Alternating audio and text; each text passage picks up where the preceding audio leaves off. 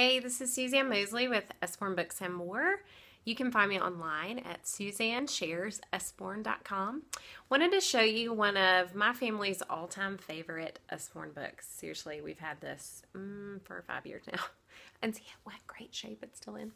But it's called the Usborne Time Traveler book. And this is a combined volume of 4 different books, 4 different time periods in ancient history. The medieval times, Viking Age, Roman world, and ancient Egypt. And my boys love this book. They will not stop reading it, which isn't that every parent's dream.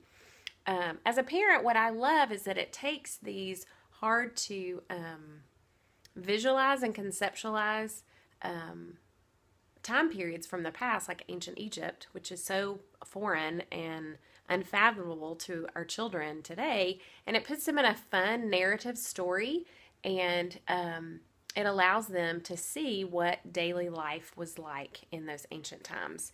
And it does that through the story of a family featured in that time period. So let's look at the Vikings here. This is the Viking time period.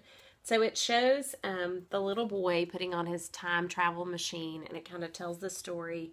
It shows where he's going, and then poof, he gets there thanks to his time travel machine. And so that's the first page of the Viking Raiders. Okay, and then next it shows the Viking family that he's going to meet on the way, and it introduces the whole family. So this is Newt and his family. Newt, Astrid, Halfdan, he's 22 years old. He's the eldest son. Sven, Bjorn.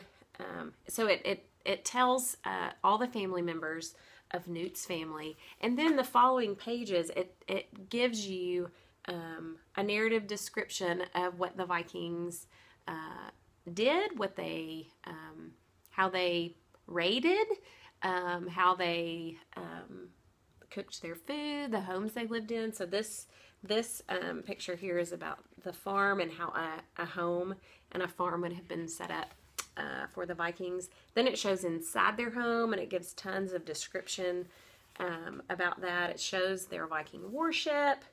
It shows them going on a raid and how the Vikings raided and what all happened with that. Well, I'm losing my book. Then it takes Finn on a little journey. And anyway, it follows this family throughout the entire book. And then that's the end of the Vikings, and then it moves on to ancient Rome. So it takes a lot of information that would be dull and dry and boring and puts it into story form. And your child will love following Newt and his family and seeing what all happens with the Vikings and the other families in ancient Egypt and the medieval times and in the Roman world.